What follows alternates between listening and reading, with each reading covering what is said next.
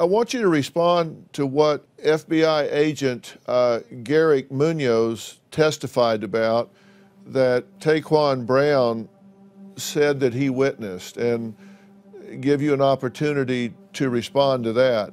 He said that you picked her up at Myrtle Beach and brought her back down to McClellanville. My reaction to it was like, you know, it's not true. I didn't pick her up. I never saw her besides seeing her on TV and the internet through a computer screen. So when they read it out, it was like, it was unbelievable. It did not happen.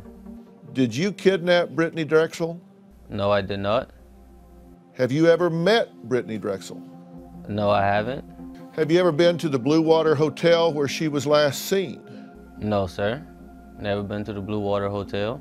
Do you know that when this took place, I was 16 years old? Yes. That I did not have a driver's license, obtain a driver's license at that time? So you're saying you didn't have a license, so you couldn't have picked her up on Myrtle Beach and taken her to McClellanville? Correct. Were you in Myrtle Beach on the night of April 25th, 2009?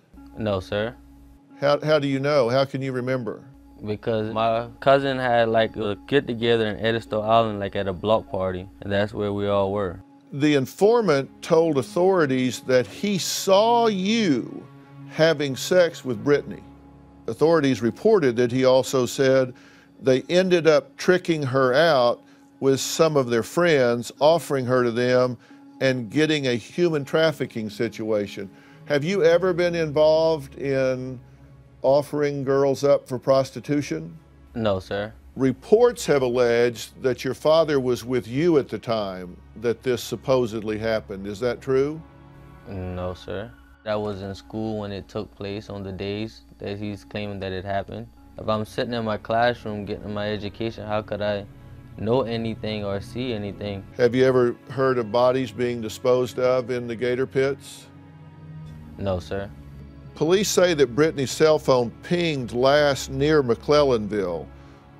Where do you live? In McClellanville. Did you ever have possession of Brittanee's cell phone? No, sir. Has it ever been in your car? No, sir. Your attorney, Mark Pepper, is here.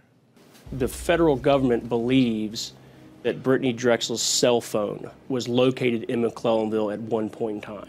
Right. And the only point that matters to us is that Deshaun Taylor did not have that cell phone at any time. I think after 7 years of just not having any answers, the only certainty that the federal government has is that a cell phone registered to Brittanee Drexel last pinged in the McClellanville area. Now, why it involves Deshaun is because Deshaun was one of 8 individuals that this jailhouse rat decided to specifically name in this made-up, concocted story. Because a guy who's 8 months into his 25-year sentence all of a sudden said, actually, I got something to say. Now, they didn't go validate any of this information. They didn't even go ask Deshaun if any of it was true.